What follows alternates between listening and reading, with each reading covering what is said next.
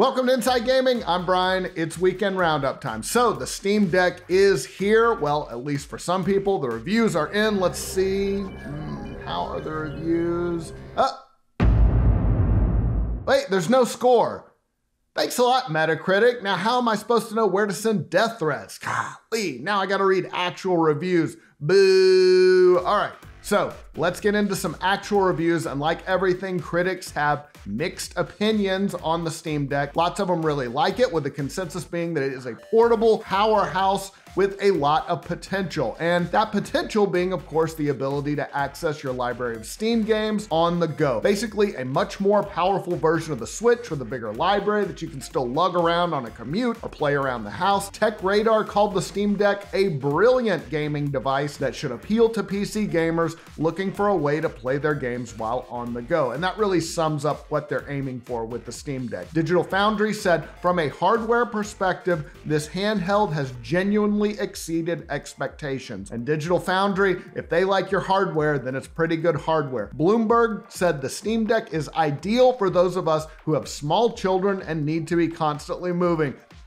I feel seen. I feel seen. I can play something while watching Peppa Pig against my will. This is fantastic. All right, so that's a summation of the good stuff. Now, on to the more critical side. A lot of reviewers said the device has many issues that detract from the experience. The Verge summed it up, saying flat out that the Steam Deck is, quote, not ready. While the reviewer said they were having fun with it, they also called it a mess, saying it's rushed, unfinished, buggy, and unstable.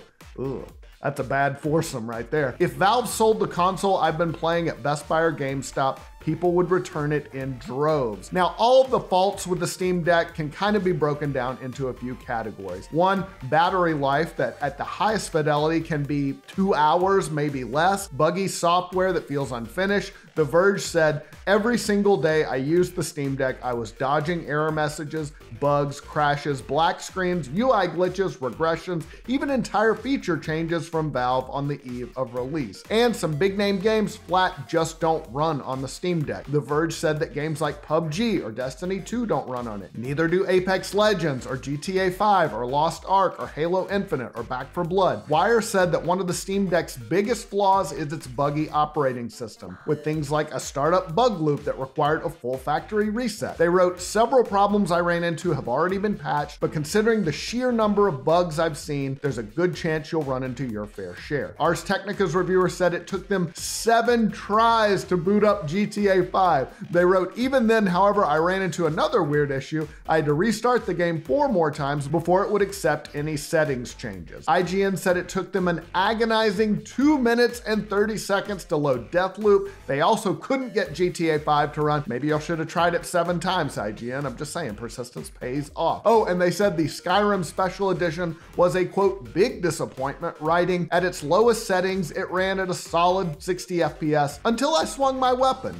at which point all sound would cut out and the frame rate would drop to the point that it would freeze altogether. Yikes. But they did have some good experiences too, writing that playing God of War on the device was pretty damn amazing. They noted though that battery life was an issue too. IGN said they got just around 90 minutes playing God of War on the machine, and for portables, battery life is obviously really important. Overall though, IGN liked it, calling it a well-built piece of hardware and saying when you're playing a Valve-approved game, it's actually incredible to get this kind of performance out of a device so small and compact, even if the battery can be gone in a flash if you're not careful. But on the eve of its official launch, it isn't the smooth user experience I had hoped it would be. The Washington Post reviewer said that some games ran or controlled poorly, others didn't run at all. They added, throughout the review period, Valve issued regular updates and repeatedly promised many issues would be gone by launch, but I can only review what I experienced, and what I experienced felt like the future's beta test.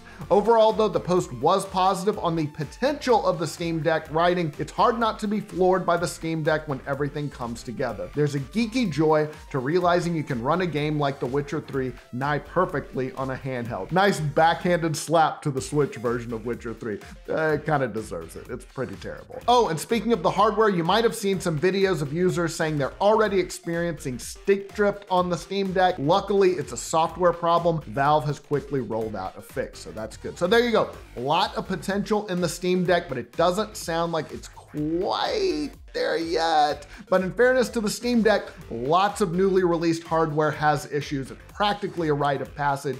The Switch had issues, many Xboxes have had issues, PlayStations have had it. So this is common, and hopefully all this will get ironed out. Tech Radar gave it 4.5 stars, saying if you're a PC gamer with a large Steam library and you're used to the quirks and annoyances that come with playing PC games, then you'll likely love the Steam Deck and overlook its rougher edges. So there you go. All right, we'll get to the rest of the stories in just a second, but first, guys, you like podcasts, right?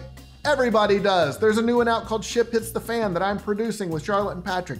It's great, but did you know there's a podcast festival at RTX Austin this year? Podcasts of all kinds are coming here to Austin July 1st through the 3rd to do live recordings of their shows, and you could be there. Add some fun to your summer plans. Come see your favorite podcasts in person and discover new favorites at RTX Austin. It takes the best in podcasting, gaming, and animation and brings it all to Austin for one unforgettable weekend. Step into the exhibit hall and be transported to another world filled with cosplayers, live gaming, indie artists, and more. Of course, health and safety, #1 priority for us. Masks will be required during the event. We'll follow city guidelines. If you're unable to attend due to COVID, we'll work with you to postpone your badge for the following year, or you can request a refund. But here's what you got to do. If you're coming, head over to bit.ly/RTXAustin22, just rolls off the tongue, to grab your badge for RTX Austin and get ready for a weekend filled with the best of podcasting, gaming, and animation. That's bit.ly/RTXAustin22 to get your badge today. And we'll see you in Austin July 1st through the 3rd. On to the rest of the stories. We've got yet another rumor about the Switch 2, the Super Switch, the Switch Pro, whatever you want to call it. This latest one was part of a big Nvidia leak that revealed some confidential info about upcoming products, but some people noticed in source files something called NVN2. That is allegedly the graphics API for the next gen Switch 2 or the Switch Pro consoles. And that is important because Nvidia previously referred to the original Switch as NVN,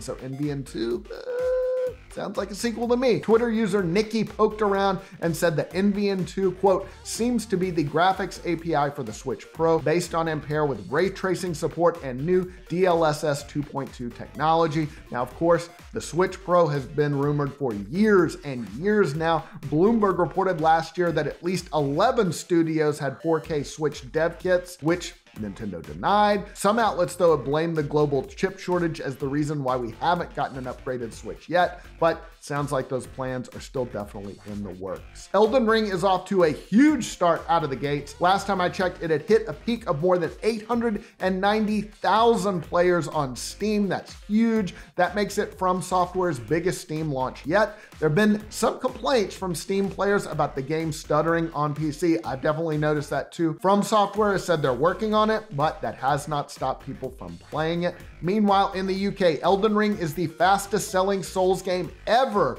beating the box sales of Dark Souls 3 by 26%. It's the 3rd biggest retail launch of the year behind Pokemon Legends Arceus and just behind Horizon Forbidden West. Speaking of Elden Ring, its publisher Bandai Namco did a good thing on the heels of the game's release. It bumped up the pay of its Japanese staff by an average of 50,000 yen a month. That's about $432 US. That's a nice bump. In a release, they said they were increasing salaries, quote, with the aim of improving working conditions by stabilizing employee income. Now, the Russian invasion of Ukraine has been in all the headlines. Obviously, we've heard about it all over the world, and it has spilled into the gaming industry. Wargaming, the studio that makes World of Tanks, fired its creative director, Sergei Burkatovsky, because he voiced support for the Russian invasion of Ukraine. After Russia's attack on Ukraine, Burkatovsky posted on Facebook he supports, quote, the operation of the armed forces of the Russian Federation, the Donetsk People's Republic, and the Luhansk People's Republic. Wargaming is a Belarusian company that employs hundreds of developers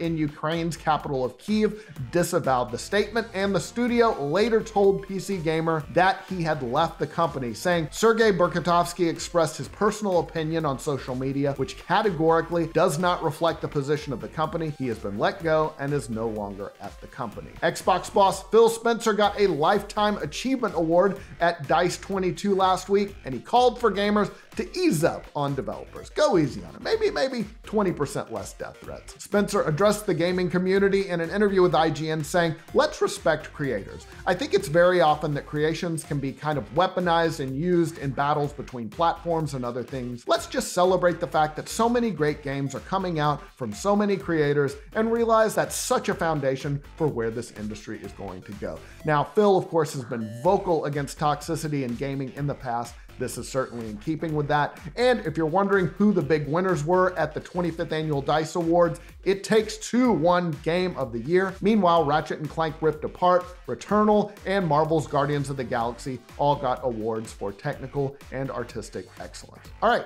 time for a 5-second review.